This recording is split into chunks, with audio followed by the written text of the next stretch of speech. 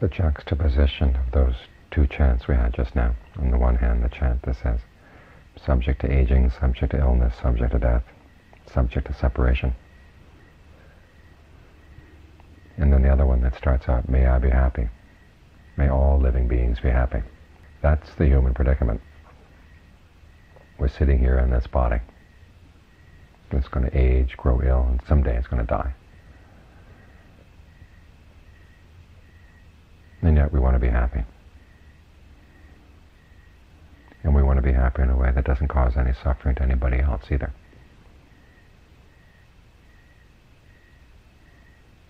Which, if the mind is constantly weighed down with aging, illness, and death and separation, it's very difficult.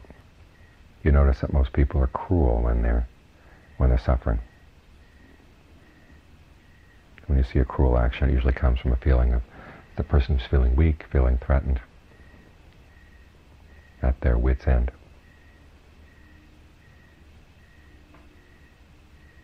And acts of compassion are the ones that come out of a feeling of well-being in the mind.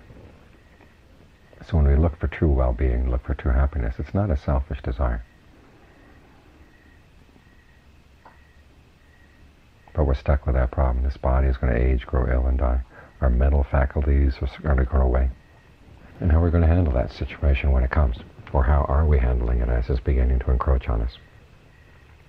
That's what the fifth contemplation is about in those 5 contemplations we had.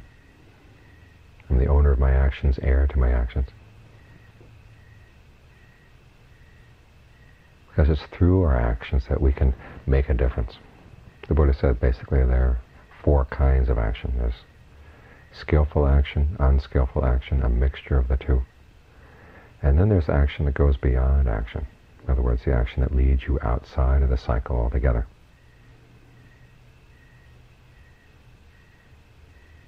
So this is what we're working on here as we meditate, is 1, learning what it means to act.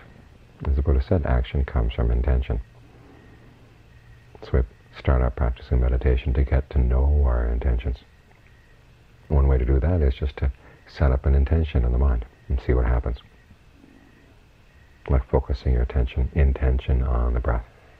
Just say, I want to stay with the breath for the hour.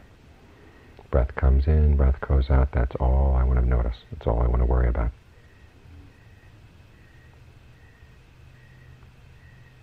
And see how long the intention lasts. Well, if your powers of mindfulness are strong, your powers of alertness are strong, you can maintain that intention. If they're still weak, well, you just set the intention up again. Set it up again, and again, and again. Don't give in.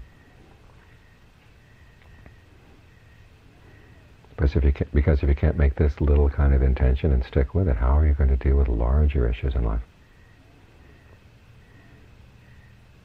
And if you don't have the mindfulness and alertness to maintain this much, then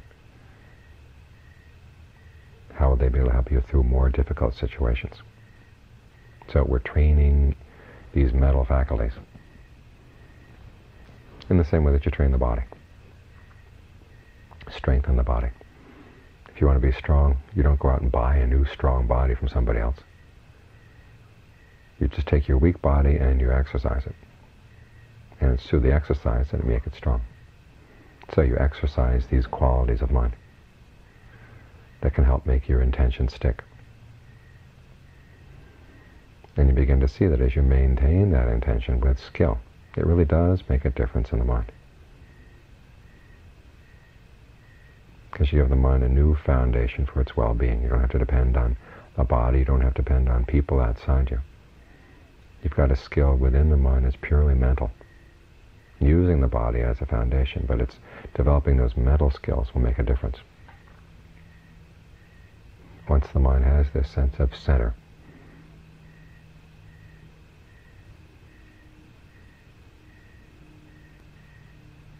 then there's a sense of stability and steadiness that it brings to your life. You're not constantly subject to the buffeting of forces from outside. No matter which direction the wind blows from, you can stay steady and still. And watch. See what's going on around you. It's our ability to stay still like this that enables us to see. If you're streaking through life all you see is the blur on either side. It's only when you stop and stand still that you see not only what's going on around you, but also what's going on inside. Those very subtle movements of the mind that can cause you to get attached to things that are going to change on you. You begin to realize that the mind's habit of latching onto the body is not something it necessarily has to do. Its habit of latching onto feelings or perception or thought constructs, awareness of this or that. It doesn't have to latch on to those things. It latches on because it doesn't have any better place to go. There's a feeling of a dependency on these things. It wants to feed on these things, see what kind of nourishment they give. And sometimes they give a little good nourishment, but for the most part they give you junk food. And as the Buddha said, it says the mind's habit of feeding like this, that's what its suffering is. So what we try to do is give it something better to feed on, a sense of well-being inside. A sense of well-being that comes as you learn to adjust the breath, settle down into the breath, make friends with the breath, learn to savor the breath the same way that you would good food or good music. What does this flow of energy feel like as it comes into the body? What kind of flow would the body like to feel right now? Do you know? Most of us live in the body for how many years, and we don't really know what kind of breathing the body would like to do, or what would be good, what would feel good for the body right now. So take some time to explore that, get to know it. And as you develop this inner sense of well-being and stability, you find that the mind would much rather feed here than feeding outside.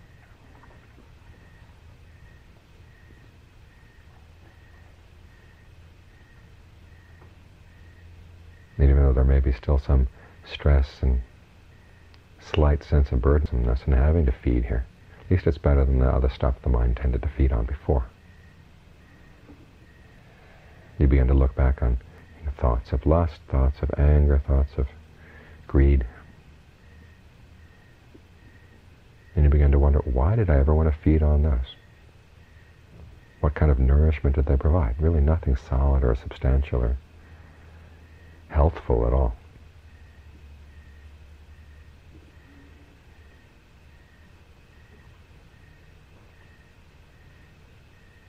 And so you learn how to let go of that. You learn to stop feeding on those things that are bad for the mind.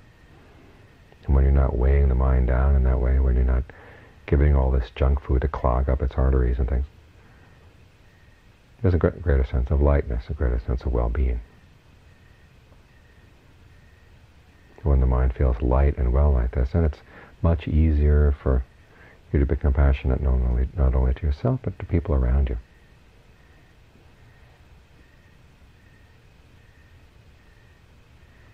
Ultimately, you get to the point where the mind is so well fed and so strong that it doesn't have to feed anymore at all. That's when the mind is totally free. It's like when you go out camping. One of the big problems in going camping is you have to carry your food. Carry it everywhere you go, and that puts a limit on how far you can go and how many days you can go out on a particular trip, because you've got to keep your food stores low enough so you can carry them, but not so low that you're confined to 1 or 2 day trips. Think of how much you could wander around if you didn't have to feed. There have been times when I felt I'd just like to wander off into the canyons of Zion and just disappear. We can't do that, because the body needs to feed. As someone says, you can't eat the scenery. But when you put the mind in a position where it doesn't have to feed, then it's really free. It's not weighed down by anything. It's not confined by anything. This is what the Buddha meant by nirvana. The word nirvana comes from the fires going out. And back in those days, they had this conception that the fire fed on its fuel and was trapped by its fuel because it had to feed on it. Kept clinging there, getting its sustenance from the fuel. But when it went out, it was released from the fuel. It let go of the fuel and was released. And then it was no longer confined. You couldn't even describe it as existing, non-existing, both, or neither. It was that free.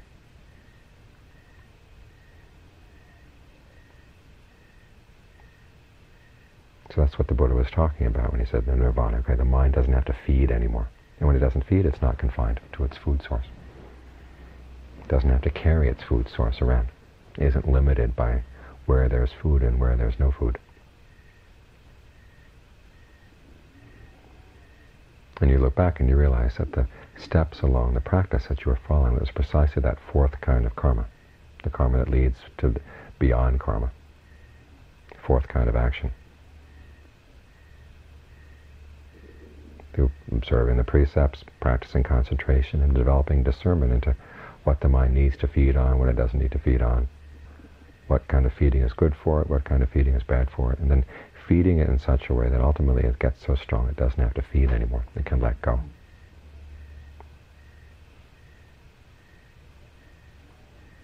And at that point, entirely new dimensions open up in the mind that you couldn't even have conceived before.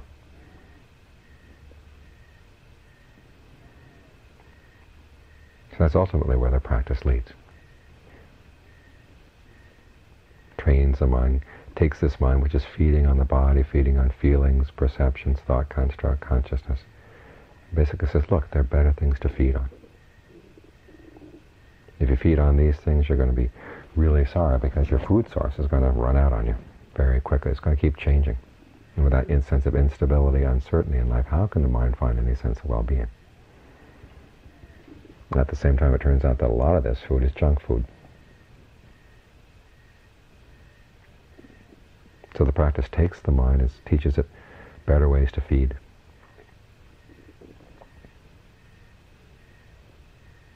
Through the practice of the path. Until the path finally issues in a point where the mind is at total equilibrium, doesn't need to feed anymore, and can let go. So that's where we're headed.